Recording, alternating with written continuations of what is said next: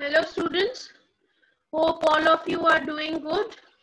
So in today's lecture, we will learn what soft skills are.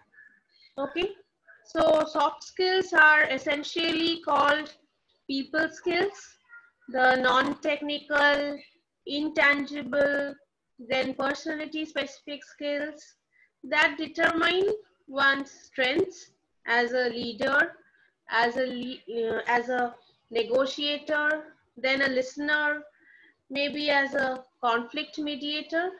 Okay, so soft skills is a term which refers to personality traits, social graces, facility with language, personal habits, then friendliness and optimism that mark people to varying degrees. Understood? So soft skills cannot be taught. However, it can be developed through proper and continuous training. Okay, so soft skills are very important in businesses. It is also essential to be technically sound, but one should have the ability to convey the idea to the masses in the simplest possible manner. So, planning is necessary, but execution is also equally important. And for this reason, soft skills are necessary to execute any idea because it involves dealing with people directly. Understood? So, now we will learn the basic difference between what soft skills are and what hard skills are. Okay, so in any job interview or in any application, employers look for applicants with both hard and soft skills. Understood? And the candidates who become successful later on, they try to show off both their hard skills and soft skills during the selection process. So in order to do this effectively, it helps to understand the difference between the hard skills and soft skills. So hard skills are teachable abilities or skill sets that are easy to quantify. Understood? These hard skills include proficiency in foreign language. It can be a degree or it can be a certificate. Okay. Then if you can operate any machine or you can do any programming, these are included under hard skills. Understood? Now what are soft skills? Soft skills on the other hand are subjective skills and which are a little more difficult to quantify.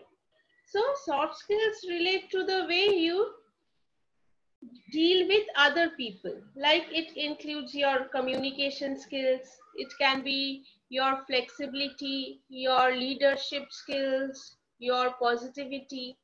So understood what are soft skills and what are hard skills? Soft skills cannot be taught, whereas hard skills are generally taught to a person. Soft skills are inborn and it can be practiced with time. Understood? Now, in this slide, you can see there are few examples of hard skills and soft skills. Like, as I already told, hard skills are teachable, they are specific, and it shows your ability, which are the things you can do. Whereas soft skills are the skills which are required to deal with other people, like communicating, listening, your leadership skills, your flexibility. Understood? So this is all about the difference between the hard skill and soft skill. Now we will learn how to practice some soft skill. You must know this. Okay. So here are some tips. So what is the first point which you should remember while practicing your soft skill is to have a positive attitude. Okay. So we have all heard that it is better to see the glass half full instead of half empty. You know the meaning of this, right? It shows your positivity. And in the workplace, this type of positive thinking can go a long way. Understood? So an overall positive outlook leads to an overall positive attitude. And that can be a valuable asset in your work environment. So the key to have a positive attitude is how you tackle obstacles and challenges that come your way. For example, instead of complaining about a stressful workload, think about it as an opportunity to show off your abilities by getting through it productively and efficiently. Understood? So the next way to practice your soft skill is to working in a team or your teamwork, how you are efficient in working in a team.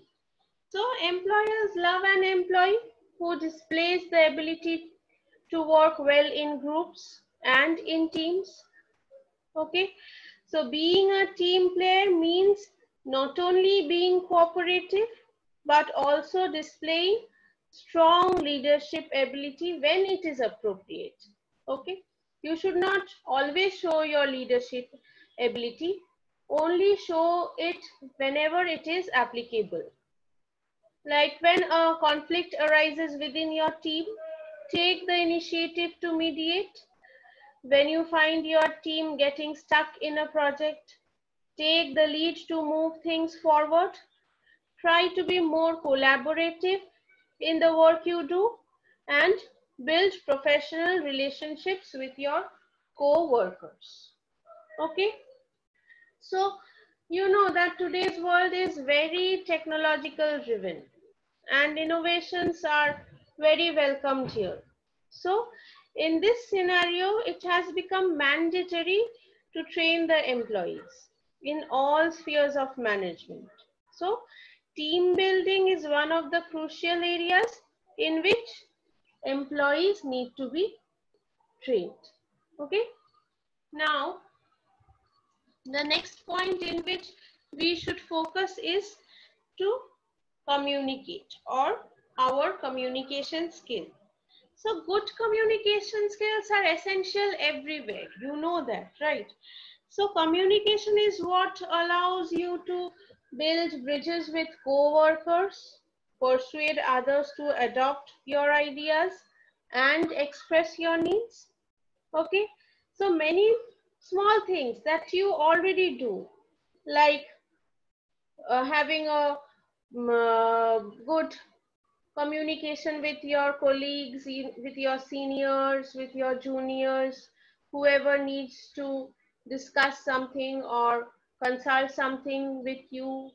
So you should be open to everybody. You should communicate or mingle with everybody here.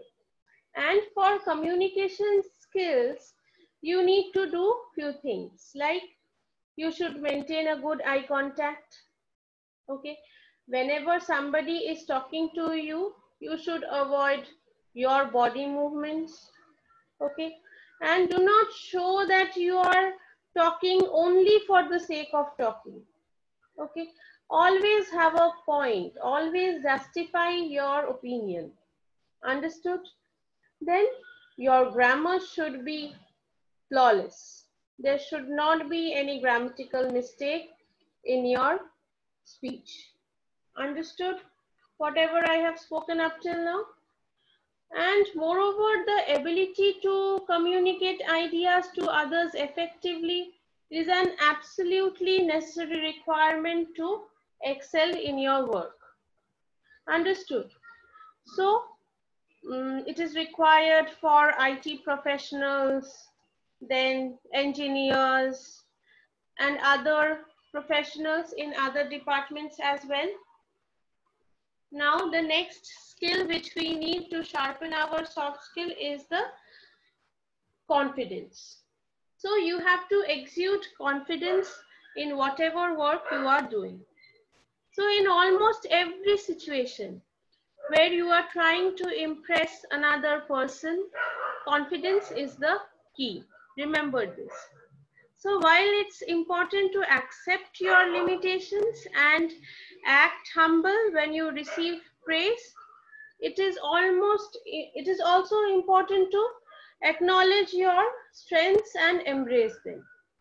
So make sure you have the knowledge and skills to back up your confidence. So only having confidence or only having overconfidence will not do. You should also have the skills to show your confidence. You should know the work, what you are doing. So if you are acting confidently in some of your job, responsibilities are also following you. Remember this. Okay. Next is the creativity or developing creative skills. So creativity and imaginative thinking are valued in every kind of work. Okay. Even the most technical positions require the ability to think outside the box. So never underestimate the power of innovative problem solving. Whenever you are handed a tedious task, try to tackle them in a way that allows you to complete it more efficiently. Okay, when a problem comes along with you, do not be reluctant to solve it. Go for it, grab the opportunity for a creative solution. But in case if it does not work, learn it as a lesson and think that at least you do not have to repent that you haven't tried, right? Now the next slide is about criticism. Like criticism is also necessary. As praise is necessary, criticism is equally necessary. So this is one of the most challenging soft skills, which is why it is typically one of the most impressive to employers. Your ability to handle criticism says a lot about your willingness to improve. And being able to criticize the work of others constructively is just as important. So be aware of how defensive you get in reaction to negative feedback. Never reject a piece of constructive criticism completely without acknowledging that at least part of it is helpful. And when you criticize anybody else, make sure it is done with a reason, with a proper justification. Understood? You should not criticize any other person without any reason or without any justification. You should have valid points behind your criticism. Next is motivation. You should motivate yourself, you should motivate your team members, you should motivate your colleagues while you are working for any project maybe. Understood? So it is important for an employer to know that you are a self-starter who takes initiative. This means constantly seeking out new ways to keep your job interesting and motivational, even if it seems repetitive. It can seem repetitive, but you have to continuously motivate yourself to work it properly. Here, creativity plays a very big role, okay? But there's more to motivation than just taking it easily. Have the courage to pursue those ideas you have stuck in the back of your mind and have the dedication to follow through them and be successful. Understood? Now the next is very important. This one is the to-do list. What do I mean by making a to-do list? I mean that you have to prioritize things by making a to-do list. It is a list of things which you have to do. So in today's workplace, a good employee is expected to be able to shuffle different assignments and projects at once, right? So you should be good at tracking the progress of different projects you have been handed to work on. You should also know how to prioritize what is most important, okay? And prioritizing things make you a very good planner. Understood? The next is time management. So in the previous slide, we learned how to make a to-do list, right? So making a to-do list enables you to manage time properly. You have to even make or set personal goals, personal deadlines to manage your time. Time is limited to 24 hours. It can't be extended. So you have to manage yourself according to the time. You have to complete your work within the time. The next is the stress management. To sharpen your soft skills, you have to even manage your stress. Stress can hamper your work, stress can hamper your body, and stress can even defer your work. You won't be able to complete your work within the stipulated time. So it is better to keep stress away, not being nervous or not being tensed. You have to prioritize things and focus on your work. So soft skills is up to this. Thank you.